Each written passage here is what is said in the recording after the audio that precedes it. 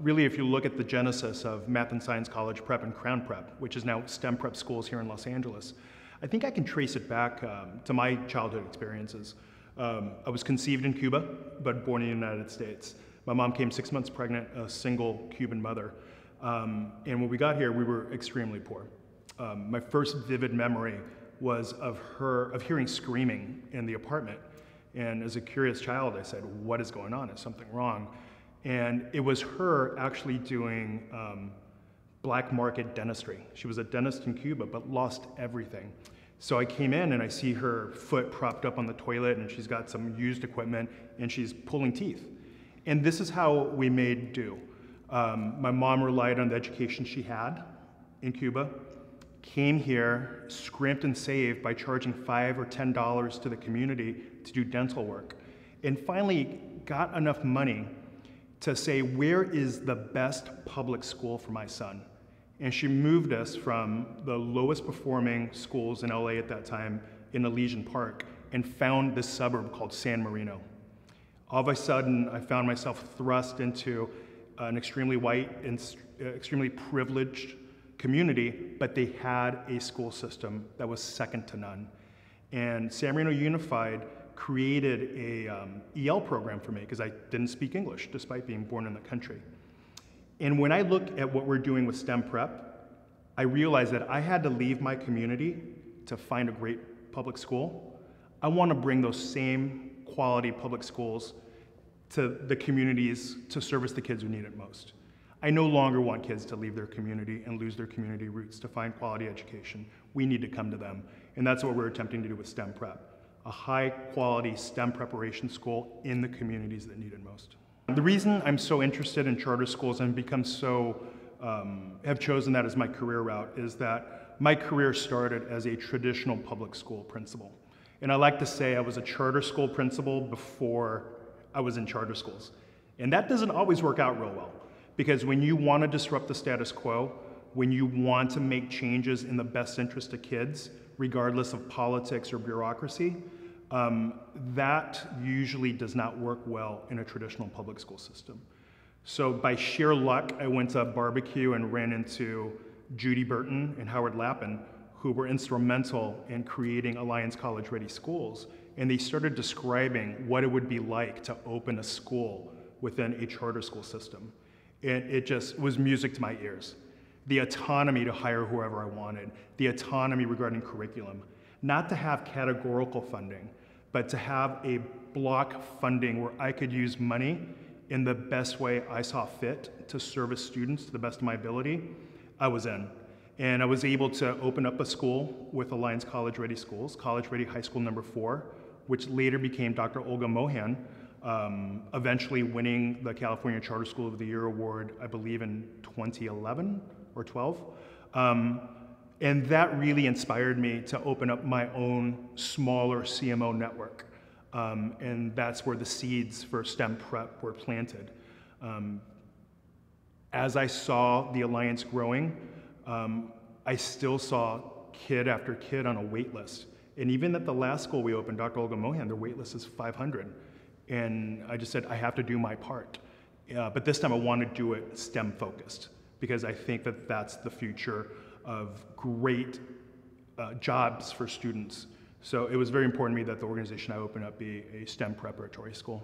So the normal student that we draw has no idea even what an engineer is. So if we're going to take the students with the highest levels of poverty and we want to expose them to a career field that's going to break that cycle of poverty, how can we in good conscience not expose them to the highest paying jobs of the future? Not only that, even if they don't become an engineer or a biochemist, the way that we educate kids does not prepare them for the workforce. Traditionally, and I'm guilty of it, I've been in education for over 25 years now, education has been the teacher giving information to students, students memorizing it and regurgitating it, and we test them on that. What we have not done a good job is teaching kids how to think. And that's what a STEM program does. It allows kids to explore content, it allows kids to make mistakes and learn from those mistakes, and it allows kids to problem solve. I can tell you that about 95% of my job is problem solving. And if we're not teaching that skill, whether they end up in STEM or not, they're not going to be prepared for the workforce of the future. If someone came to visit our school, the first thing I'd do is I'd grab them by the arm and we would walk into our engineering lab. And what they would see is the same exact lab that they would see during a freshman year college engineering course. And that means you're going to see kids talking, you're going to see on computers working on design concepts, you're going to see those design concepts coming to life through 3D modeling, you're going to see kids working collaboratively in groups, making mistakes, challenging each other, and showing the resiliency that it takes to problem solve an extremely complex and difficult problem.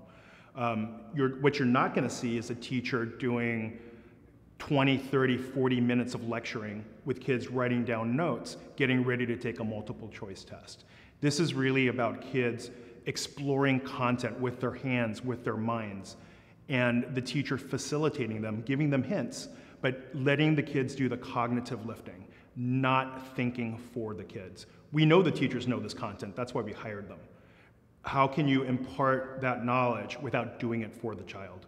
And that's what I think you would see. That's what I know you'd see when you come to a STEM prep school. Even with the charter school movement being around as long as it has, we still, at least for Los Angeles, see a large discrepancy in the number of leaders of color that are servicing communities of color. So I see this twofold. I need to serve as a role model for my students who look like me and have a similar background to me. Second, I want to inspire the next generation of leaders of color and let them know that if I broke off and did it on my own, that they can do it too. I think the unseen leader of color that we often forget to count is the board member. So for me, it's very important that leadership with leaders of color from the communities that we serve are also represented on our board of directors. And I think if you look at our board of directors, while it's not 100% leaders of color or board members of color, it is mandatory for me in good conscience to operate my school with the majority of our board members being leaders of color as well. I was very inspired by a young man who, just like me, was coming from an immigrant family. He was from El Salvador. My family's from Cuba. And he, like me, was raised by a single mom. And when I was in high school, I played football. And on football Fridays, you had to wear a tie. And I remember for years and years and years, because I was raised by a single mom and there wasn't a man in the family, I would wear a clip-on. And people would make fun of me for having a clip-on. So this young man, I think he was doing a mock interview. And he came to me and said, Dr. Pack, I don't know how to tie a tie. I don't have a dad. And that was kind of the moment where, like, that kid is me. And I had no one to fill that role, and I had to wear that clip-on. Symbolically, let me show this kid how to tie a tie. And I think in a way that's kind of symbolic of what we're trying to do, right? As a leader of color, I'm trying to give back to that community and fill the voids that other people haven't in the past. There's no doubt that if you were to talk to charter leaders in Los Angeles right now, they would tell you that the relationship with the district is extremely strained. The Los Angeles Unified School District has lost many students over the course of the last 10 years when the charter movement has really blossomed. Now, not all of those students have gone to charter schools, but the charter schools are taking the brunt of the anger and of the blame for the district being in some financial strain, to say the least. I think one way I see this on a daily basis is being a co-located school at a Los Angeles Unified District school. So our middle school is co-located with an LAUSD elementary school. And every year we negotiate a new agreement, and every year this process just becomes more burdensome. I'll give you a concrete example. School for us starts in 7 days. We don't have a signed use agreement. And having that signed use agreement early and working along with the parents and the stakeholders and both schools coming together is so crucial. So we have a parent meeting tonight. I can't tell parents what classroom their students are going to be in or give them a schedule. And it's all because everything has become a constant tug of war We need a room back. No, we need a room back. You can't do PE during the other school's lunch and recess. And we get so bogged down in these little wins or losses that we lose the big picture. How can we make decisions that impact all of the students in that campus, regardless of the color of the uniform, have the best educational experience possible?